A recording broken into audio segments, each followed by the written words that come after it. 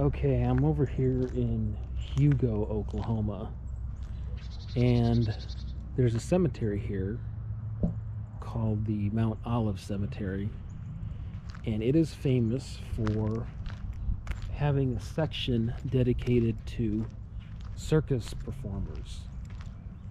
And it's quite interesting. Some of these graves are pretty elaborate, and I'm going to show you a few of them.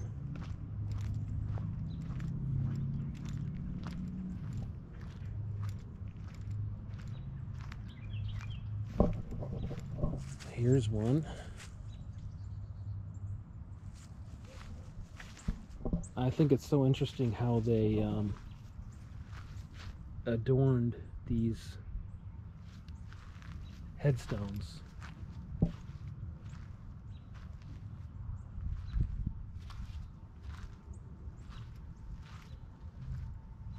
You can see there's a bunch of elephants on top of these headstones here.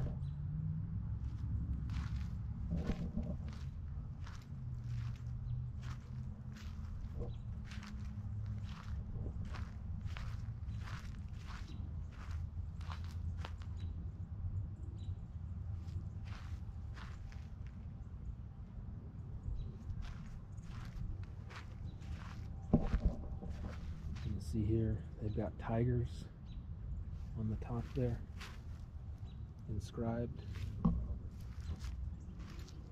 Apparently the Miller family had a lot of circus performers.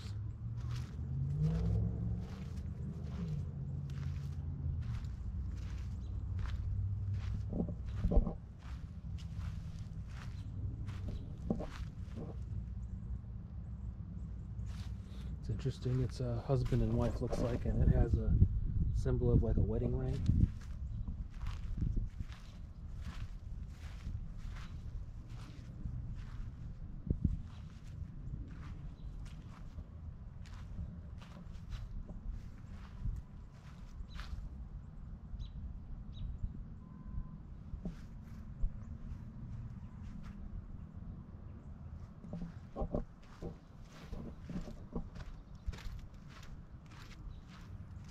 Here's one that looks like a circus tent.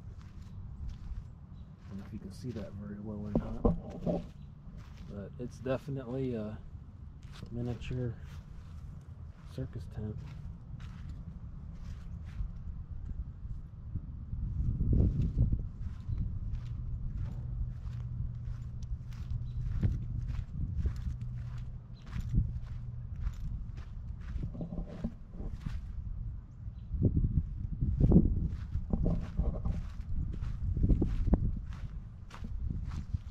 I think this one's really, really interesting. Oh, well, here's one.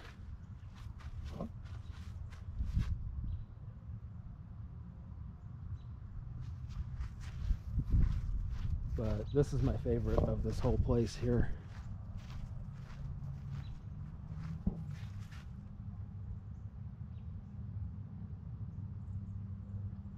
I mean, I just think that's amazing how they carved this so, like, just so perfect. And I don't know what is contained in here, but it doesn't say.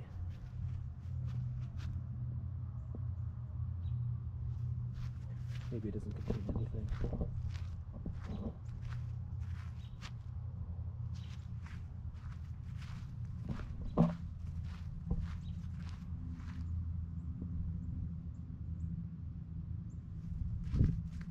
This one's pretty cool too.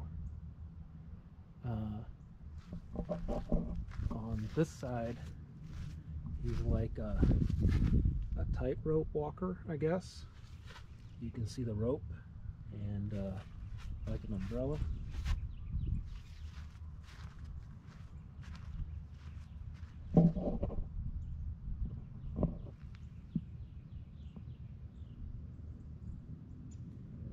So it's very, very interesting headstones here. I mean, they're really quite interesting to me.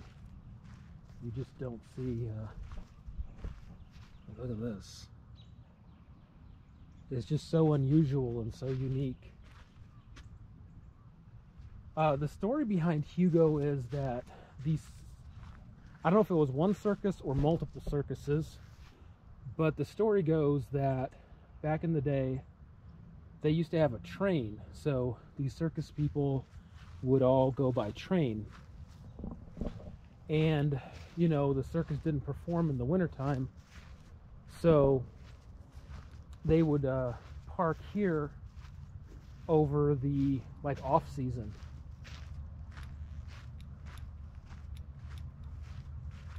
And that's how Hugo, Oklahoma became famous for circus people, because, oh, this is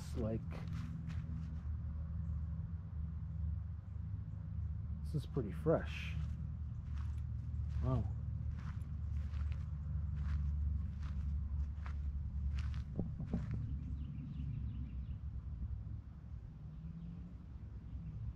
Mud Show Elephant Man. Very interesting. Very, very interesting. Just an unusual place that most people don't really get to see.